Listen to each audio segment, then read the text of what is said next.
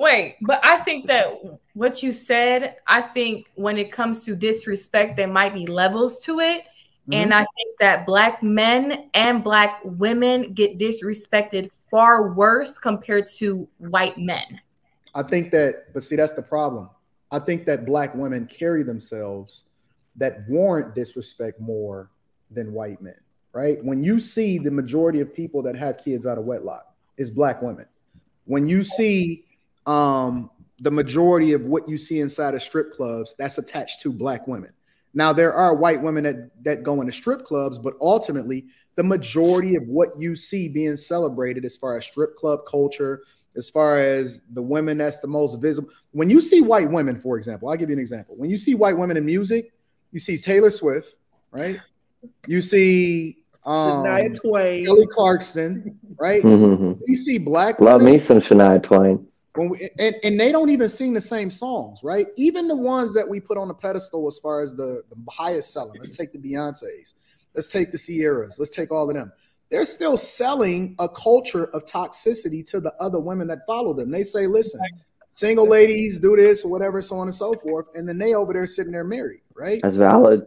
And so when you start to see the cultural norms, it's not that Black women are the most disrespected. It's the overwhelming majority of what we celebrate within culture, they're not celebrated because the ones that they pedestalize as the worst for us. It's just the truth. It's because they advocate for it. Well, it's because that's what it is that they support the Cardi B's, right? Yeah, they studio gangsters. All of Correct. them. When I brought up Savannah James in a conversation, nobody had any love for her, right?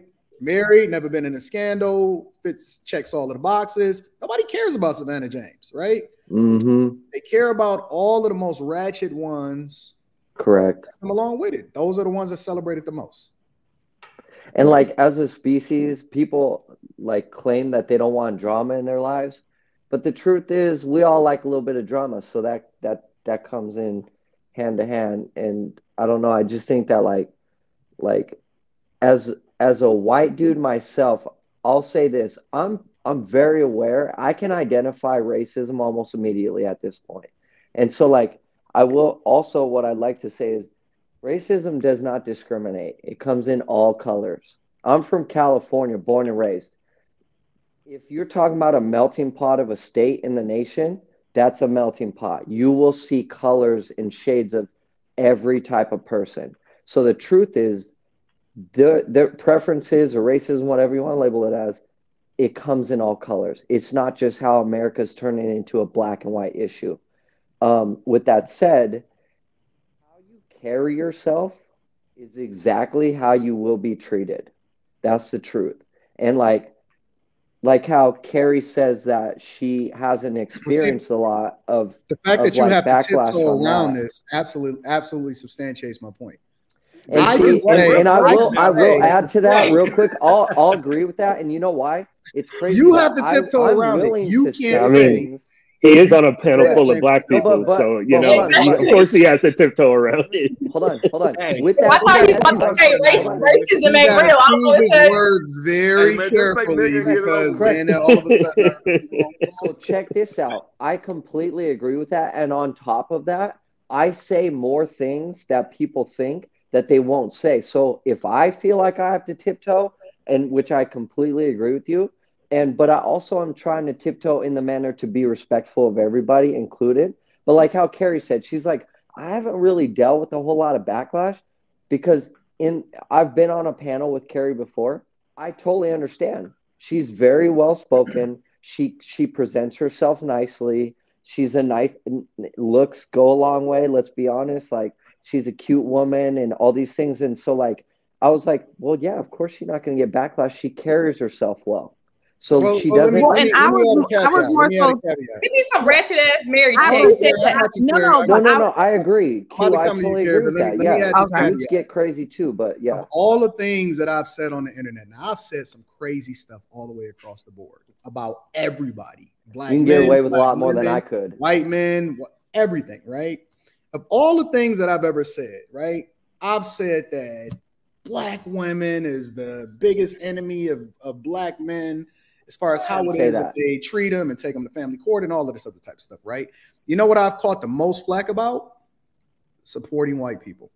If I say that I don't stand for racism, I align with people based off of their character and not necessarily what they look like. Oh my God. But Anton, to add to that, you probably catch more heat from black folks than any other people. That's the truth. That's but think about that though. Think about that. It's a segment of people that if I hold women accountable, a black woman or a black man accountable, they'd be like, oh man, you know, I'm pissed off, whatever, running in the Victim Olympics. But if I love me some good old milk of magnesia or some correct. And to add to that also, Anton, or if I hold down a white man and I say he my homie, oh my God.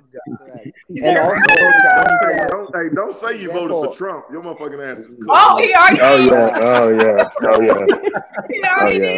But see, my thing is being objective. It's some horrible people that's white. It's some great people that's white. It's some horrible people that's black. It's some great people that's black.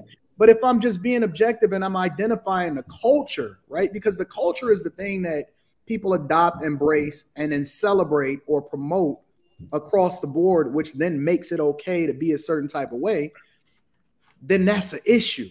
Because the individual behavior that you identify is automatically tied to whatever it is that you believe from a cultural perspective. Correct. Right? Correct. So they group it all in one box, which then, in my opinion, more or less is a reflection of how other people think. If I say something and it triggers you, then it tells me how you think, not necessarily whether or not that I'm wrong or right. Right. So I'm okay with it. Like, I've already established myself that I don't care what other people think.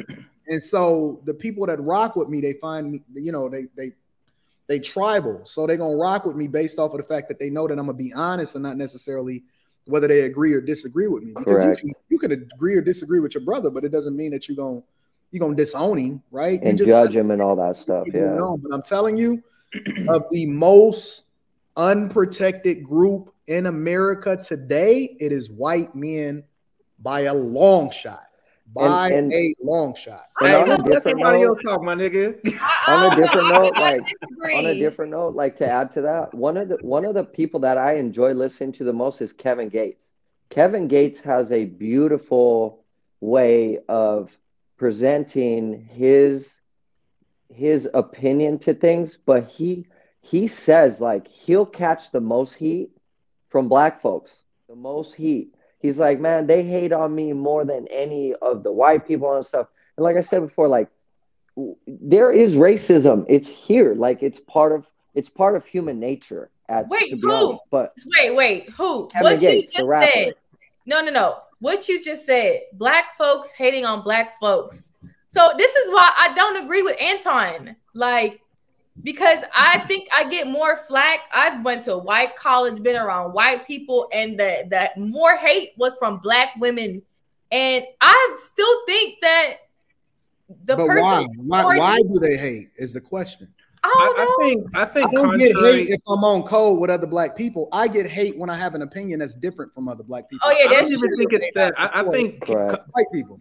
I think contrary to what Carrie said, they don't group all black people together. They look at you, they size you up and see how you act, and then they treat you accordingly. I've never experienced racism, but most of y'all motherfuckers will call me white as well.